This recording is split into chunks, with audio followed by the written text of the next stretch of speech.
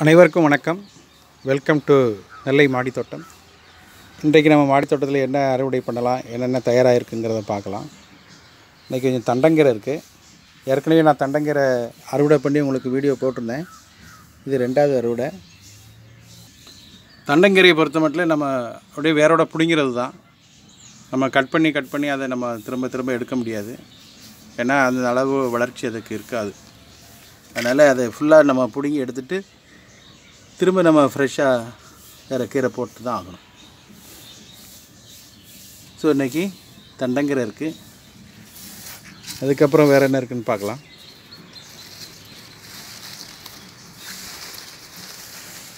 இது பார்த்திங்களா, இது கோழி அவரைன்னு சொல்லுவாங்க. நம்ம அவரையில் செடி அவரை, கொடி அவரைன்னு சொல்லுவாங்க.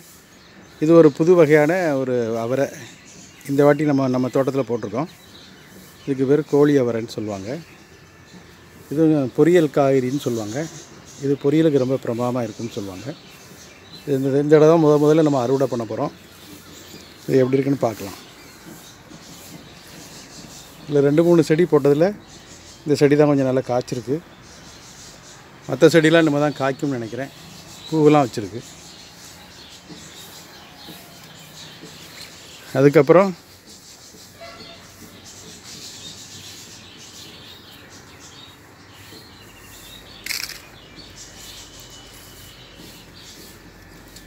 வெண்டை இருக்குது பாருங்கள். வெண்டை ஏற்கனவே முதல் அறுவடைன்னு ஒன்று போட்டிருந்தோம். இது 2வது அறுவடை.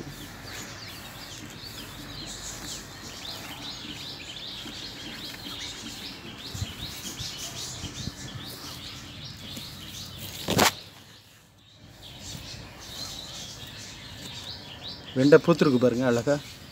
பூவே ஒரு அழகாக இருக்கும்.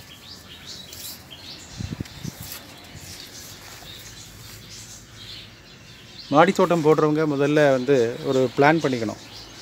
எல்லா காய்கறிகளுமே ஒரு காய்கறி மட்டும் நீங்கள் போட்டிங்கன்னா உங்கள் மாடி தோட்டம் ஃபுல் ஃப்ளெஜ்டாக இருக்காது. அதனால் எல்லா காய்கறியுமே நாட்டு காய்கறிகள்னு சொல்லக்கூடிய அந்த வெண்டை, தக்காளி, கத்திரி, மிளகாய், அவரைக்காய் இதெல்லாம் ஒரு 10 தொட்டி வச்சிங்கன்னா உங்கள் வீட்டுக்கு தேவையான காய்கறிகளை நீங்கள் டெய்லியே பறிக்கிற மாதிரி இருக்கும். அதுக்கு நீங்கள் குறைவாக வச்சிங்கன்னா உங்கள் காய்கறி அவ்வளோ தூரம் போதுமான அளவாக இருக்காது. வாங்க இப்போ நம்ம அறுவடை பண்ணலாம்.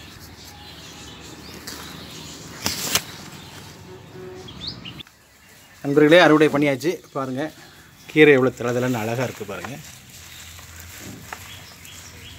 தண்டங்கீரை, இது நம்ம பார்த்த கோழி அவரை, இது தேவையான வெண்டைக்காய். இன்னும் வரக்கூடிய வீடியோக்குள்ளே இன்னும் நிறைய காய்கறிகள் பறிக்கலாம். ஏன்னா நிறைய இப்போ தான் பிஞ்சு இறங்கியிருக்கு. எல்லா காய்கறிகளுமே இந்த மாதிரி தான் நல்லா காய்க்க ஆரம்பிக்கும். நான் ஏற்கனவே சொன்ன மாதிரி இந்த ஆர்கானிக் மெத்தடில் உள்ள கீரைகளில் கொஞ்சம் பூச்சி அரிச்சது, புள்ளி விழுந்தது, ஓட்டை விழுந்ததுலாம் இருக்கும். அதான் உண்மையிலே நல்ல சத்தான கீரை. மற்றபடி இதில் எந்த கெமிக்கலோ பெஸ்டிசைடோ யூஸ் பண்ணாத ஒரு கீரை. எல்லா காய்கறிகளுமே அப்படி தான். ஸோ அதனால் ஆர்கானிக்கில் விளையிறது அப்படி தான் இருக்கும். என்னடா இதில் ஓட்டைலாம் இருக்குது அப்படி இப்படின்னு நீங்கள் நினச்சிங்கன்னா அது தவறு. உங்கள் தோட்டத்துலையும் இதே மாதிரி நீங்கள் பயிர் வச்சு இதை மாதிரி அறுவடை எடுக்கணும்னு விரும்புகிறேன். இந்த வீடியோ பிடிச்சிருந்தனா லைக் பண்ணுங்கள், ஷேர் பண்ணுங்கள். மறக்காமல் நம்ம சேனலை சப்ஸ்கிரைப் பண்ணுங்கள். நன்றி, வணக்கம்.